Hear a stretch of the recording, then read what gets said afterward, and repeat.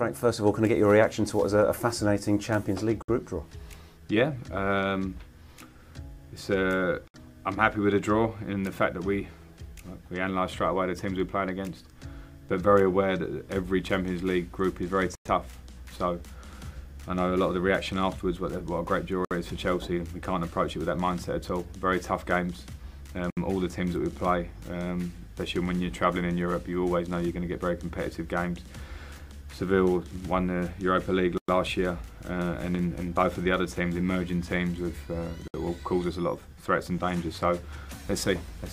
As a player, did you enjoy going to face some of those emerging teams, as you alluded to there, new challenges, new places? Yeah, I did, and part of my memory bank is that they were always tough. Welcome to Transylvania. 3 words you might not normally expect to hear to herald an elite football match.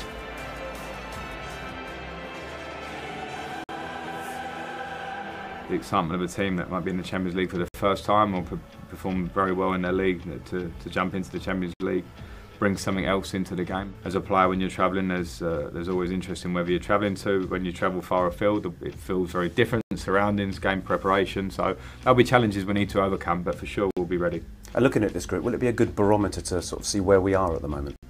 Yeah, as I think all things are at the moment, because of the slight new look that we have now. Players are getting fit now, so we're going to start seeing the new signings start to play games, start to settle in.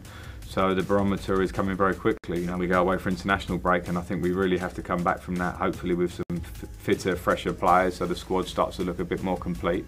And yeah, we want to get working, which we have to do on the training pitch and improve in every game we play.